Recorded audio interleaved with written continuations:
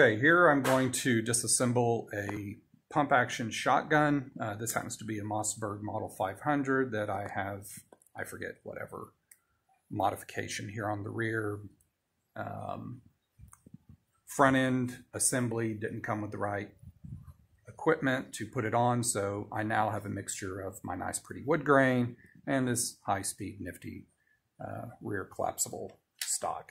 Anyway, we're going to show how to disassemble this this shotgun for cleaning. This can work with probably the Remington pump actions, I would imagine. Most any pump action shotgun, this should be an effective method. I don't know for certain, so I could be wrong. There's your caveat. Don't crucify me. All right, step one, weapon in a safe direction. Weapon on safe. In this case, I have a rear receiver mounted safety that slides up and back, as you can see here. Red means dead. In this case, we're on safe. Okay. Next, we need to empty the magazine. If you looked at my other video where I dropped the magazine first out of a semi-automatic handgun, same concept still applies here. You want to get the magazine empty. In this case, this is what's called a tube or tubular magazine. Don't pay attention to this mark here. That is shortly after I got this firearm when I was, I don't know, 15 or 16.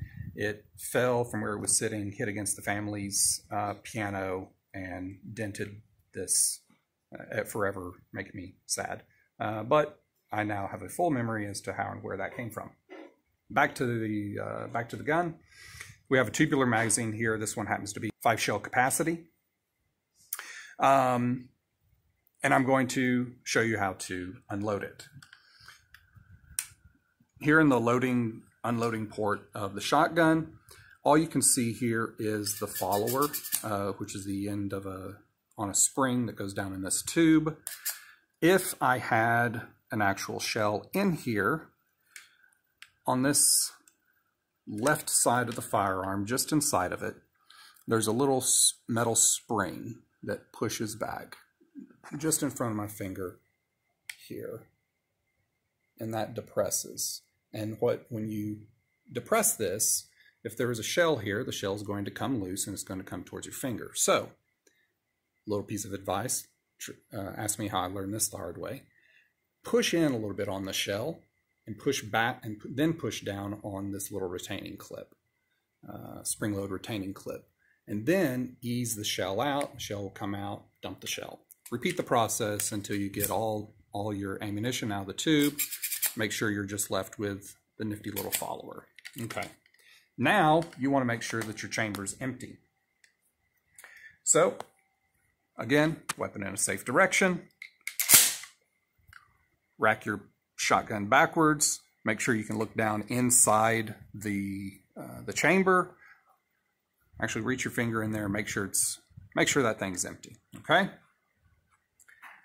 And now you're ready for the final step of disassembly for cleaning. I like to actually take the barrel off this shotgun. You don't always have to do that, but I like to, if I can separate the barrel from the receiver, I like to do that just so it can make cleaning easier. With this shotgun, disassembly occurs here. Little knurled nub here just screws off. Now, notice I still have my shotgun action open.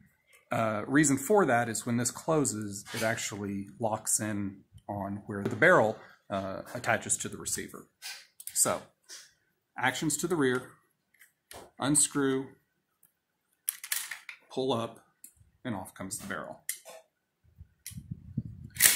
I now have the ability to swab and clean this barrel to my heart's content, and I can get good access to the receiver, front face of the bolt, the loading mechanism, everything here. Now, there are additional takedown steps you could do to fully take apart the slide here to get the bolt completely out of the receiver. You can do that if it's particularly dirty. Normally that doesn't become the case because this fires from a closed position and minimal amount of gas and carbon blows back into the receiver.